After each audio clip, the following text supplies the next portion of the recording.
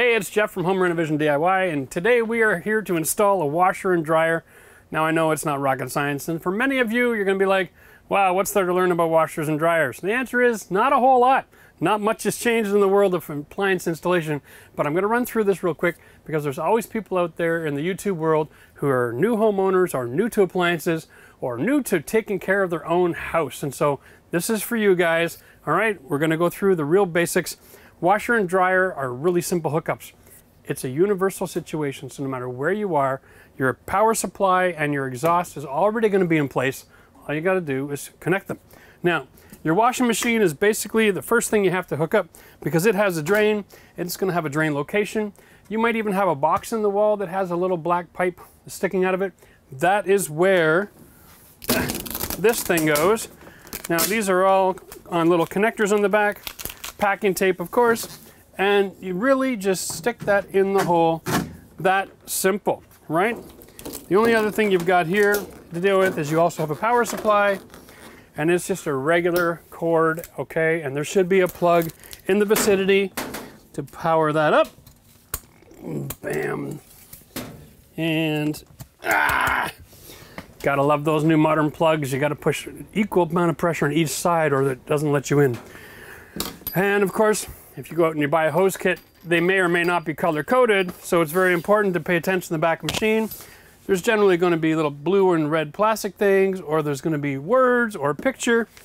Make sure you connect the hot to the hot and the cold to the cold, and that is about all there is to know. The water supply hooks up like a garden hose. Make sure you have your black washers in place. If you don't have the washers, run back to the store real quick. Go to the plumbing department. They'll sell you hose washers, which is what that's called. All right, you just finger tighten it, grab yourself a wrench, and give it another, usually quarter to half turn. Make positive contact with the hose. You can tighten that really, really over and over and over again. All you're doing is compressing the washer to the point where it's almost useless, and you increase the risk of having a flood.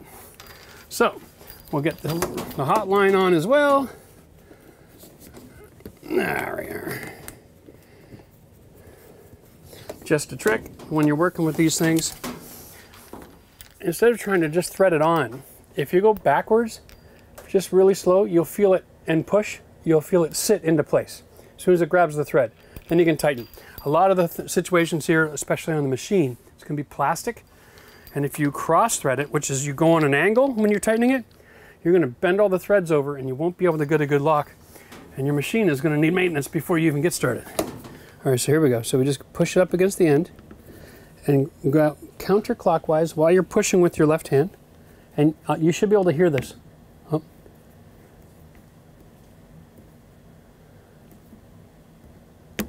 Right there. That's where it seats in place, and then you can tighten it up.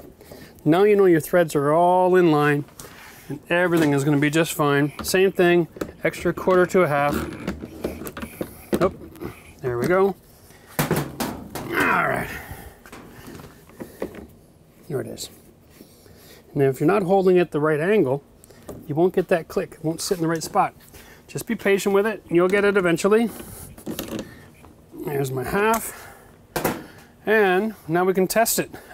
That easy. Pressurize the lines. You can see we got a bit of a drip here.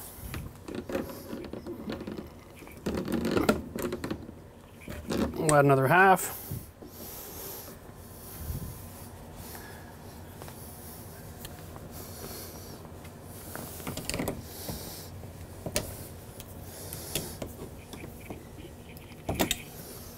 This is a perfect time. If you develop a little bit of a drip, that means the washer doesn't have enough compression and the water's probably going to seep out right here at this joint.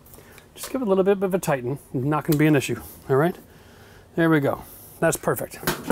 So, we have our discharge hose is there now, our hot and our cold, our power supply.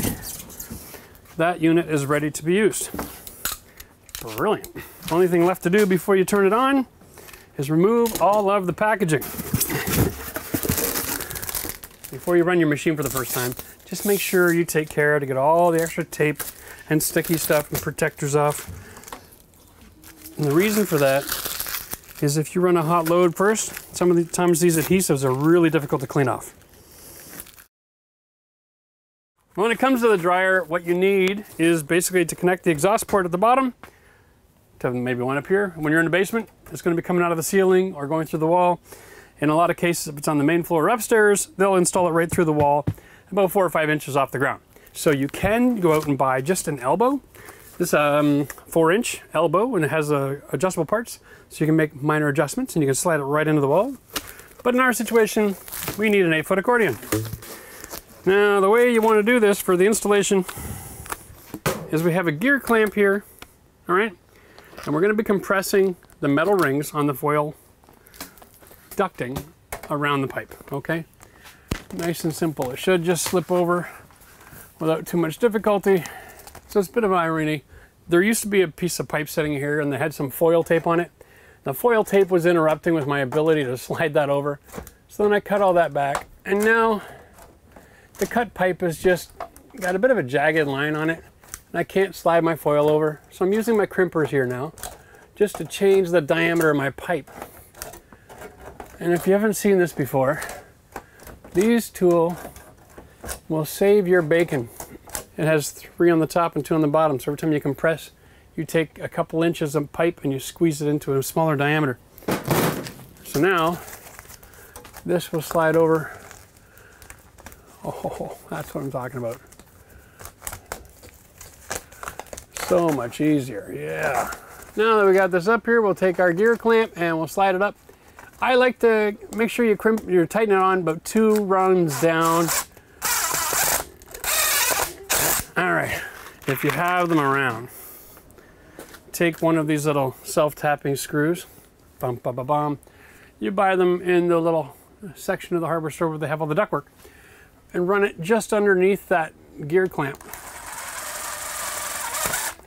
And that will pinch it in place so that it can't slide off or be tugged off over time. And you can be confident it's always going to stay there. All right. Now the dryer already has a crimp on it, you can see. So this should be a little bit easier going here. Should be. We'll see what happens.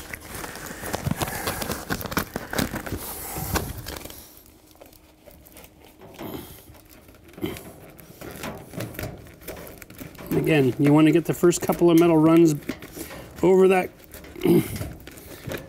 area and tighten her up.